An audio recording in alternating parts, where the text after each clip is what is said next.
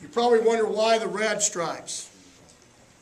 The red stripes, if you go back to the history, as Nike did, as they did their history of the horned frog, is when they were in battle, when they got in trouble, they would spit blood out of their eyes. So that's what the red stripe represents, along with the horn. You can see the lizard feel to it, along with the TCU. But I think it's a pretty good looking helmet. Kids like it. You know, you always, like everything else at Christmas time, you never know which part of the uniform they like the best. Everybody's different.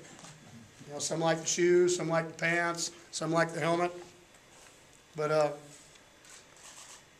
I think it's pretty special. We'll find out. We'll all like it if we win, right?